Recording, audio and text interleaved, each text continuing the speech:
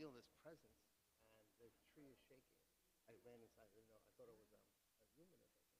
Next morning, I get up. All the fledglings are on the ground. The bear knocked them out, and there's big bear prints.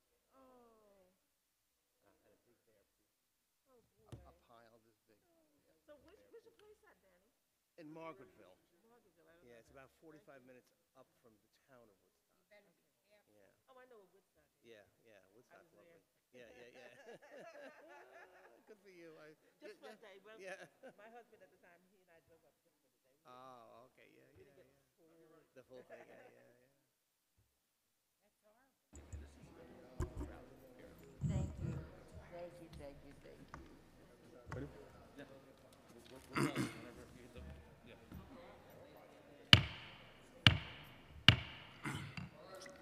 Good morning. I'm Councilmember Matthew Eugene, and I'm the chair of the Civil and Human Rights Committee.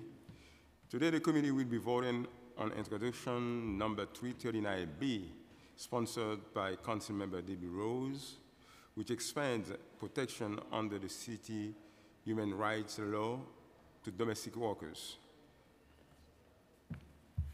There are an estimated 2.5 million domestic workers in the United States, which is one of the nation's fastest growing professions. As domestic worker is often intermittent, isolated, and perform for very small employees, such as an individual family. Domestic workers are uniquely vulnerable to abuse, including sexual harassment, assault, and various forms of discrimination. Domestic workers also belong to a vulnerable population in the workforce, as 95% of domestic workers are women and 54% identified as non-white. In a recent survey of domestic workers, over 80% reported that they have worked in an abusive situation. Despite the rampant violations, there have been limited legal resources and law for domestic workers. In 2010, the New York State human rights law was amended to protect domestic workers from sexual and discriminatory harassment, but domestic workers did not receive the full employment protection of the state human rights law. Similarly, New York City's human rights law only applied to employers with 4 or more employees. Therefore, domestic workers who are often employed in private homes by those who have few employees are left vulnerable without many of the city's human rights protection. In 2018, the City Council passed Law 1998, which removed the 4-employee requirement for gender-based harassment claim. Today, we'll be voting on Intro 339B, which would amend the New York City human rights law to extend employee protections to domestic workers regardless of the number of staff employed. Before we begin, I would like to acknowledge the members of the committee who are with us today. Today we have Councilmember Baron. Thank you very much, Councilmember. Councilmember John, thank you very much. Councilmember Linder, thank you. Councilmember Parkins, thank you very much. And we have with us also the sponsor of this wonderful legislation, Councilmember Rose, and also Councilmember Koslowicz. Thank you so very much. And now I would like to invite Councilmember Rose to deliver a statement. Thank you so much, Chair Eugene. Today we will vote to pass Intro 339, which will grant protections for domestic workers under the human rights law. New York City's human rights law is one of the most expansive human rights laws in the country and is intended to be more liberally construed than similar state and federal laws. The law provides protections to employees and prospective employees from discrimination in the workplace, In 2011, it was brought to my attention, however, that the law is not, in fact, being construed liberally, and that there are people who are not afforded protections from discrimination. Intro 339 would otherwise apply the entirety of the human rights law to domestic workers, including discrimination in hiring, firing, promotions, and all employment decisions based on all protected categories: race, gender, disability, and obligations related to pregnancy and other medical accommodations, as well as sexual harassment, which would include training for the employer and the obligation to disclose rights of the employee upon hiring. I'm really proud to be here today on behalf of all of the domestic workers who have been in unprotected status for far too long.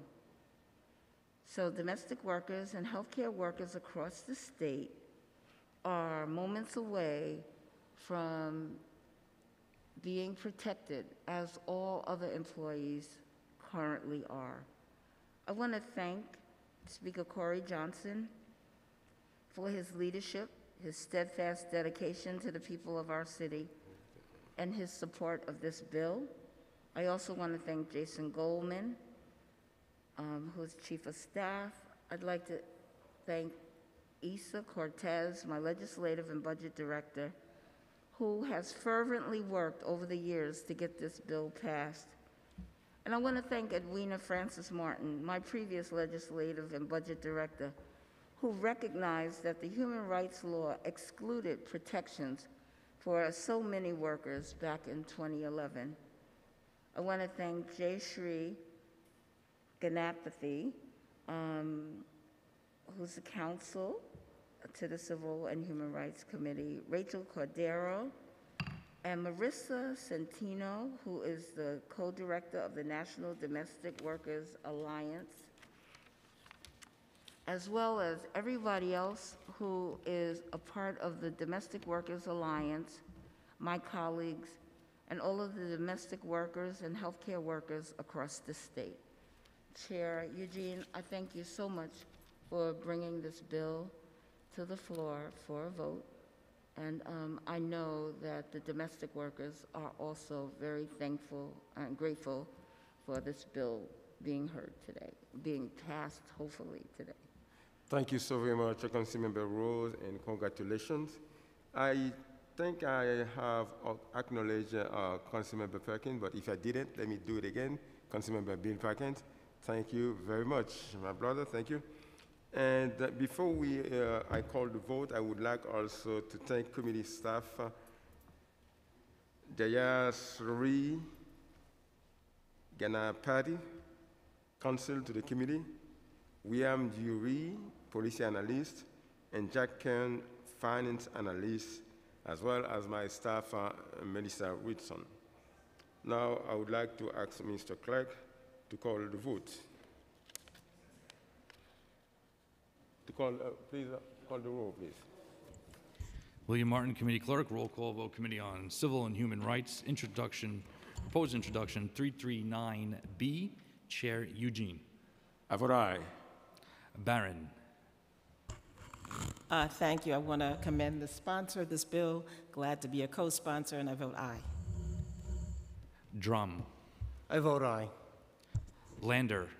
I want to give just really special props for this fight to Councilmember Debbie Rose, who's been pushing for this bill for years, including in the last term as well as this one, standing with domestic workers, some of the people who need human rights protections the most and in New York City have had it the least, and they've shown up in organizing over and over, and you've had their back, and I just want to give you and them big props on today's bill. I vote aye.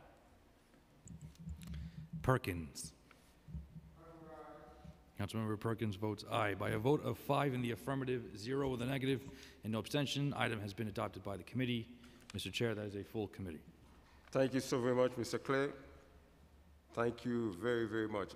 This meeting is adjourned. Thank you again for those comments. Good win. Thank you. Thank you so much. Very good, thank you.